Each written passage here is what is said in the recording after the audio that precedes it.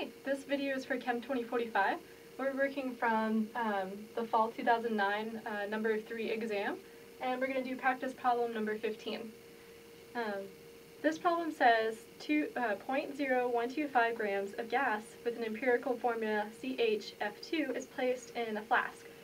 We're given a pressure and a temperature and a volume of the flask, and it says to find out what the molecular formula is of this compound. So the first thing we'll do is write down the things that are given in the problem. So we have the CHF2 as our empirical formula.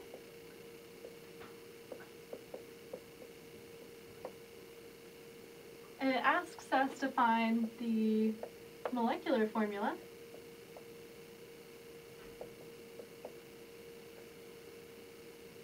And it gives us a variety of information, such as the mass, which is 0.0125 grams. The volume of the container, which is 165 milliliters. The pressure, which is 13.7 millimeters of mercury. And a temperature, which is 22.5 degrees Celsius. Now we can assume that this is an ideal gas, so we can use the Peevener equation if we need to. So what we're looking for is the molecular formula, and the thing you need to know about this is that the molecular formula is basically a whole number multiple of the empirical formula. The empirical formula is the smallest ratio of each of these atoms.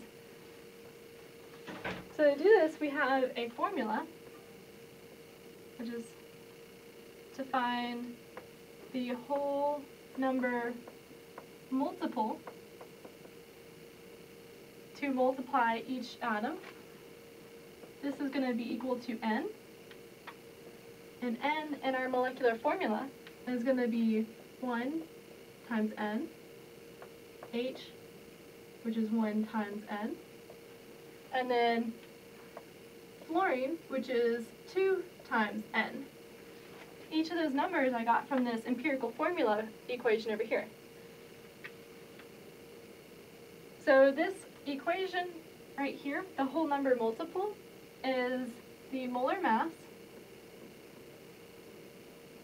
of the compound, which will be of the molecular formula, divided by the molar mass of the empirical formula. So we have the real divided by the simplified empirical formula.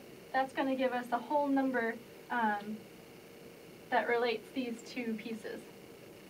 Now to find the molar mass, we know molar mass is going to be the number of grams per mole.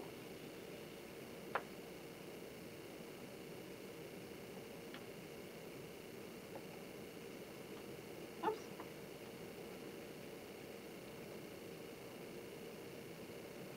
So they give us a mass from our sample, but they don't give us the number of moles. But because we assume this is an ideal gas, we can use the Peevener equation and our known values to get the number of moles. So we have all of these. If you bring n to one side, we have PV divided by RT. So we'll plug that into this equation over here. But first it might be easier just to figure out the value for n. So n equals pressure times volume divided by RT. Pressure is 13.7 millimeters of mercury, and then volume is 165 milliliters.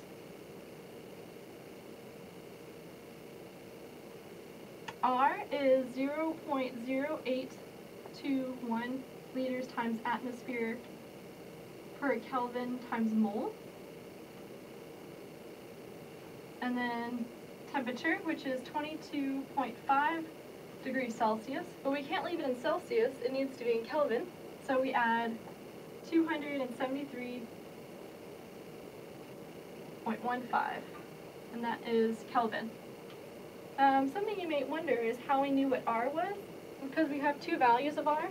We have 0.0821 liters times atmosphere over Kelvin times mole, but we also have 8.314 joules per mole Kelvin. Looking at the units determines which one we need to use. This one deals with energy because it has joules in it, and this one has liters times atmosphere over Kelvin times mole, so we're going to use it in our Pievenard equation. So that's why we use 0.0821 over here.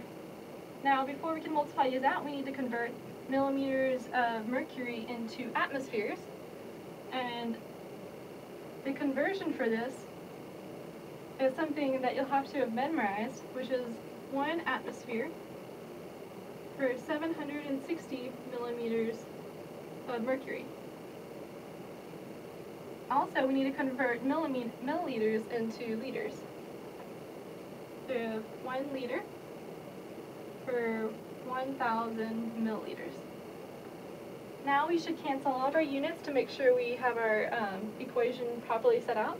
So millimeters of mercury, cancel. Milliliters, cancel. Liters, cancel. Kelvin is going to cancel. And atmospheres is going to cancel. So the only thing that we have left here is moles, which is going to end up being on the top of our equation. So plugging this into our calculator, we get 1.225 times 10 to the negative 4 moles. So now we have a total number of moles in our sample here, and we have the mass, so we can figure out the molar mass of our compound. So molar mass equals 0.0125 grams divided by the number of moles, which is 1.225 times 10 to the negative 4 moles. Plugging this into our calculator, we get 102.009 grams per mole. So now that we have the molar mass, we can plug this into the top part of our equation over here.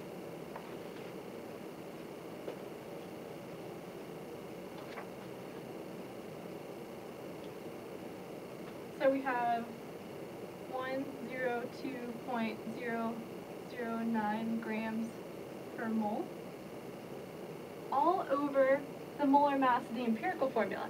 Now this part will be easy because all we have to do is add the molar masses of each atom that's in the empirical formula. So carbon will give us 12.01 grams per mole. Hydrogen will give us 1.008 grams per mole. But fluorine is going to give us 2 equivalents, so we multiply 19 grams per mole times 2. And adding all of this together and dividing that under 102, we're going to get a solid number of 2.0. So our N equals 2. So we can plug that into our molecular formula up here, and we'll have carbon with 1 times 2, hydrogen with 1 times 2, and fluorine with 1, actually, this will be 2 times 2.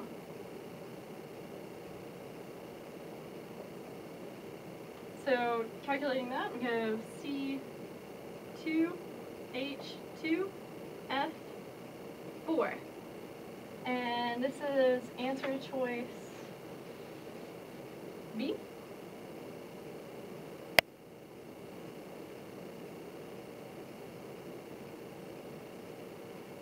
So the thing you should walk away from this problem knowing is how to figure out empirical formula figure out molecular formula from the empirical formula and using some of your knowledge of Pevnert and how to find the whole number multiple